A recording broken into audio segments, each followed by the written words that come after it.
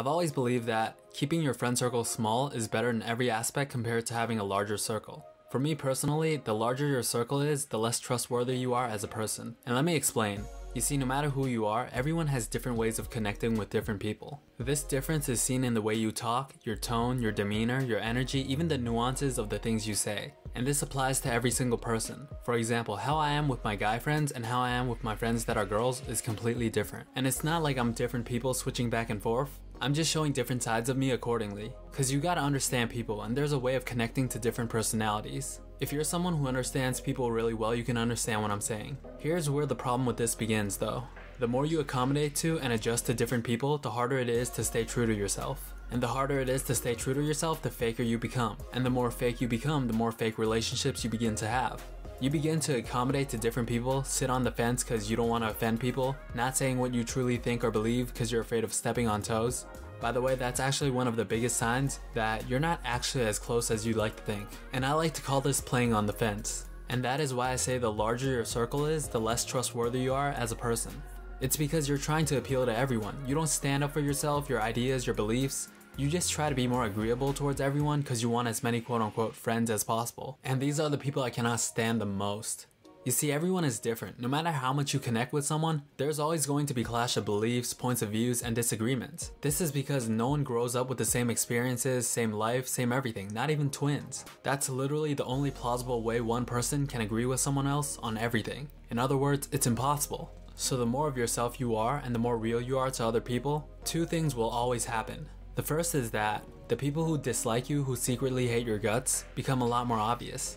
I've seen and experienced this time and time again, but you don't hold any negativity. Like, it is what it is. People are different. Like, I wear my heart on my sleeve. If there's something you don't like, I'm sorry, that's just me. I'm not living for you, as everyone should. The second is that the people who respect and love you and care for you also become a lot more clear. It's because people can feel authenticity. These two things will always happen the more true you are to yourself. That's why you can never trust someone who everyone seems to like, who seems to be friends with everyone. Because it's not possible. People are different. The more expressive you are of yourself, there's just gonna be people that don't like you for whatever reason. But that's also when you start seeing people that do. And the smaller your circle is, the stronger your connections are with those in it.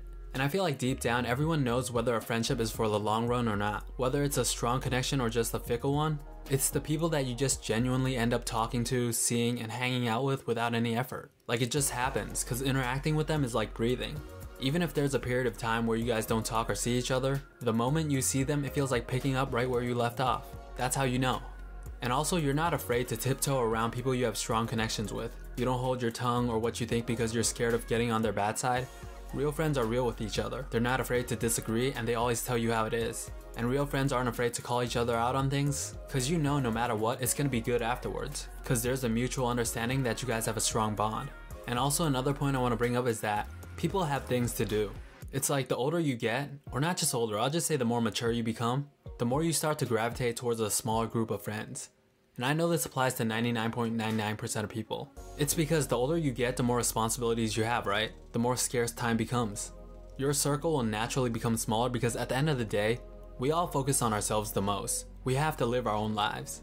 No one has the time or energy to be adhering to a huge amount of people, or maintaining every non-existent relationship to people you're not actually close to. Like, it's just not plausible. And besides, even if it was, why would you even want that? To have an insane amount of friends and to maintain all those relationships? And again, I've mentioned this before, but a lot of that stems from the fear of loneliness. And it governs so much of people's decisions. It's why people hang out with people they don't even like. It's why people do things that they don't like. It's why people try to convince themselves they're closer to people than they actually are.